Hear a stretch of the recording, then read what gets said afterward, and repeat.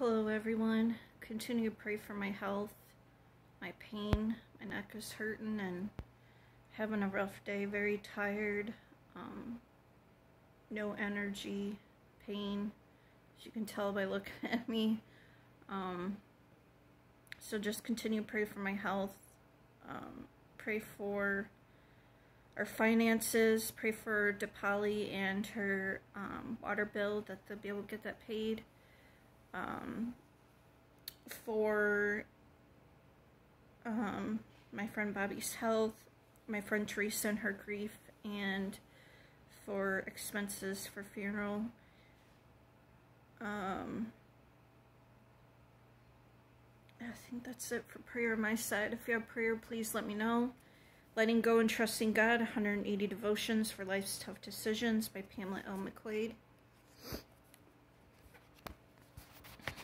Needless to say, I'm not really doing much of anything today. Just sitting around, and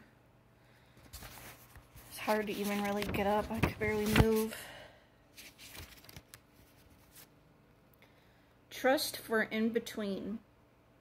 Naked I came from my mother's womb, and naked I will depart. The Lord gave, and the Lord has taken away. May the name of the Lord be praised. Job 121. Really, that's Job's response to loss? We may wonder. His words, spoken after losing almost everything he owned and loved, are pretty stunning. In the middle of such a desperate situation, what's he doing praising God? Doesn't he know he's in trouble?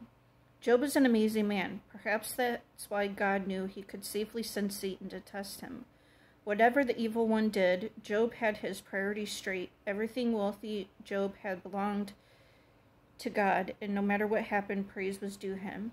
Perhaps Job realized that God had been good the day before disaster fell on him, and his nature hadn't changed. No matter what happened, God never changes, no matter how wild the world gets or how many mistakes and sins are part of our lives.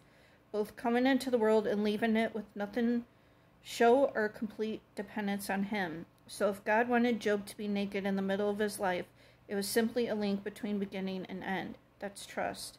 When our decision-making seems to have stripped us of everything, like Job, we still have God. He brought us into the world and will be with us as we leave it. Can't we trust him with everything in between? Hope you guys have a blessed rest of your Friday. Hope you have a great weekend, a great Easter, and God bless.